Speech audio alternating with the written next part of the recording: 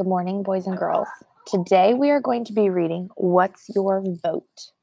And while I'm reading, I want you to be thinking about how you think voting helps people get along. All right, here we go. The day we got our pet iguana was the best day ever. Then we had a problem. What should we name him? How about Iggy? Said Amanda. How about Bozo? Said Juan. We liked both names. How would we decide? I am good at names, said Harry. I will choose a name. No, we all said. That wasn't fair. Then I had an idea. We could vote. Everybody got one vote. We could choose Iggy or Bozo.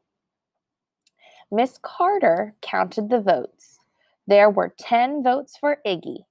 There were 10 votes for Bozo, too. Now our iguana has a name.